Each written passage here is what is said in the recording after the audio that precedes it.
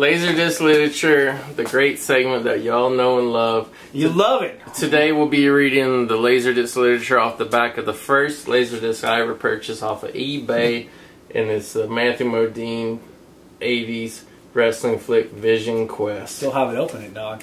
So actually, the Goat will be reading it, and Phil Dease will be listening to it for the first time and commenting, as it were. Laserdisc, they had all the artwork. They could put big pictures. Here you got a picture of Madonna, who made her feature film debut in the film. You got Shoot, you got Matthew Modine Wrestling, and we got a great description. An awesome, epic description as per usual. And by the way, let me just start off the bat by saying Vision Quest sounds like it should be a science fiction fucking title. Or a video game title. It doesn't seem fitting for a fucking 80s era sports movie. You know, doesn't it sound Vision Quest like what comic book you're reading now? I'm reading Vision Quest. What's your favorite sci-fi novel? Vision Quest. But by the way, dog, proof that the 80s were better. High school movie about a high school wrestler. Clearly, what's the rating of this movie going to be? Oh, of this movie? Clearly? Yeah. PG? The 80s? R, motherfuckers. You're kidding me. That's why. And by the way, I purposely didn't say PG-13 because I assumed this was before the rating think it was. existed. I think it maybe was. Okay. Wow. That's actually a pretty wide gap. They made a movie for 17-year-olds and they had no problem saying that you had to be 18 to see it. Fucking awesome. And it still was a big hit. Hardcore. Yeah. Alright. I like the pictures on the back. I know, it's great artwork. And like, look at this old shit, how they just would make a generic pattern and then put like the artwork over top of it. I miss like Matthew Modine. He was great, man. Very Matthew 80s. Modine can only fucking die in Batman Chris Nolan movies now. He can't he can never be a leading man again. Bloodlessly too. Alright, so I'll get back to reading them back. Alright. He's just turned 18. Oh. And it's time to turn a dream into reality. Folks in Spokane don't understand high school wrestler Loudon Swain. Spokane, Washington. Exactly. Which is really a small, if you think about it, LA, New York, Spokane is fucking small. That's a big selling point that this movie takes place in Spokane. Everybody's going to buy the movie. Might as well be fucking Nebraska. Someday, he says, he'll be a doctor in outer space. But right now, he's obsessively running. I knew it was science fiction. Fucking Interstellar prequel. But right now, he's obsessively running, lifting, skipping rope, and skipping meals. Also, he can lose 23 pounds. Oh, that's witty. Skipping rope and skipping meals. Exactly. See, we got to point out how clever this shit is. This was a good Laserdisc literature writer. Whoever wrote the back, because that's that's the thing about Laserdisc descriptions of movies. It's like a lost art form. You don't know who wrote this shit. They don't get the credit for it. Right. It could be the next Ernest Hemingway wrote the. But you don't know. Exactly. And you know, sometimes they get too punny. Sometimes they get fucking too alliterative. Skipping rope and skipping. I like that. That's brilliant, dude. This is clearly fucking the next fucking Stephen King. Exactly. Also, he can lose 23 pounds in a dangerously short time and take on Shoot, the undefeated 168-pound champion who carries a 7-foot telephone pole across his shoulders while training. Is that true? Yes. There's a picture of him doing it right here. All right. I thought that was a tree. Laserdisc was the real deal, motherfuckers. All right. It's the same movie on VHS and DVD. It's not going to be. It's better on Laserdisc. Shoot's the best wrestler in the state, if not the universe. He could beat the motherfuckers in Guardians of the Galaxy. He could beat fucking Thanos if he wanted to. And you get the feeling he's not the universe. How epic is that? Exactly. And you get the feeling he's going to propel Loudon. Not just the galaxy. We're talking about all space and time. The final frontier. We're talking about fucking Jabba the Hutt, Thanos, anyone that's not on planet Earth, not in this galaxy, fucking anyone. Shoot. And you get the feeling he's going to propel Loudon into orbit ahead of schedule. Holy shit. What are all these sci-fi references? Orbit? High school wrestling, it's all about sci-fi. It's all about fucking Infinity Gauntlet.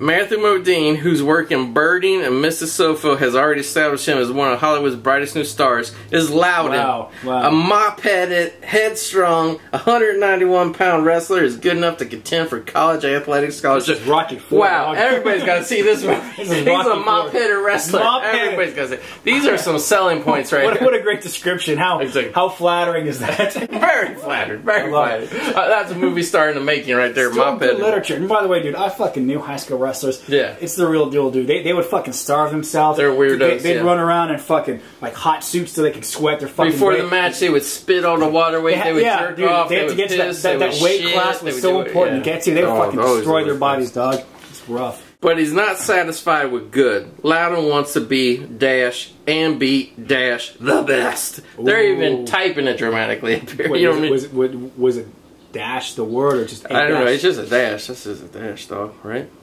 And B. This is a dash. It's not really correct, actually. It should probably be maybe parentheses or maybe... Laserdisc has... Well, that's okay.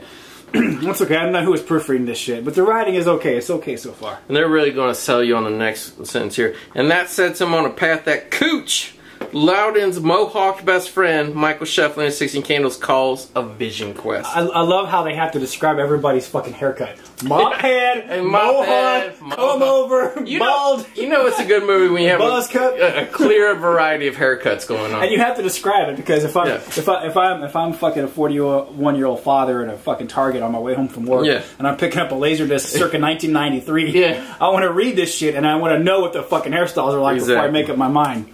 Nothing distracts likable Loudon from his glorious quest. Not the gnawing emptiness in his stomach, not the fainting, not the frequent nosebleeds. It's so fucking descriptive, dog. This is fucking Jane Austen shit.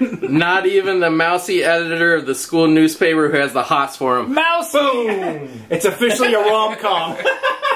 Rom-com! Who's playing her? Mousy. Mousy librarian type girl who's probably fucking awesome. Bang. Mousy bitches can't derail this vision quest. But when sexy... What's her haircut like? I don't remember what her haircut was like. But when sexy 21-year-old drifter Carla, played by Linda Fiorentino in her superb screen debut... she was so hot. She was.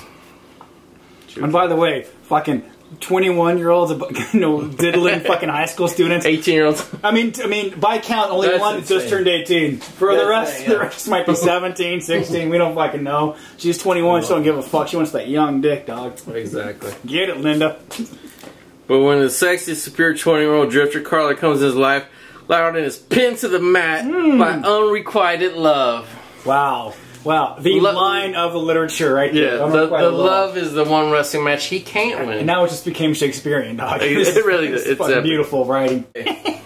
In time and with a little help from friends, like a patient teacher played by Harold Sylvester, and a sagacious... I don't even know what sagacious is, dog. You saying that right? Sagacious. Where are we? Sagacious. I don't know what that word means. I don't know. When Phil Dease is stumped. And I'm a fucking wordsmith. And that's why this is true Laserdisc literature. And a sagacious short order cook played by J.C. Quinn, Loudon gets his weight down, gets the girl, and gets a shot at shoot, an exhilarating match where the battle cry is "Take no prisoners." It's a trifecta of gettings. He's getting everything. Exactly. Director Harold Backer of Taps the Onion Field makes sure there's plenty of action-packed rolling on the mats, and a red-hot soundtrack keeps things rocking. Red-hot soundtrack keeps things rocking. Exactly. Alliteration, a little bit of fucking funny wordplay there. Nice. You'll hear the high-voltage sounds of Tangerine Dream, Journey, Foreigner, Dio, Red Rider, Don Henley, and many more. Bands and musicians that people sometimes still care about today. Exactly. And you'll see an electrifying on-screen performance by Lady Rocker Madonna. Lady and rocker. Two words that do not describe Madonna at all. Like Rocky and the Karate Kid. Told you, Rocky 4. Exactly. This is an upbeat spirit lifter that lets you share the good feelings. Get in on the good times now and make your next video quest a vision quest. He's saying do it now. What a commercial that is. If that don't make you want to see a movie, I don't know what it is. I'm down. The haircuts alone got me. Exactly. Maybe if they got the Laserdisc writers to be the marketing people today, maybe people would actually go see the movies that come out now. All the indie shit that people don't want to see, if they can get these fuckers to fucking... How epic was this haircut ridden adventure? I love it, man. You know, I fucking rate this one very, very high. One of the best Laserdisc literatures we ever done. I would love to meet this guy. I would love to autograph this fucking Laserdisc. Not the star of the movie, not the director. Who wrote the back? Write over all the words that you wrote. Sign your name on it. And what are you doing now? Are you writing for the New York Times? Are you fucking a prose, a poet, a poet laureate? You're something. Sign your name on the dotted line. I want to make you my baby. Laserdisc literature!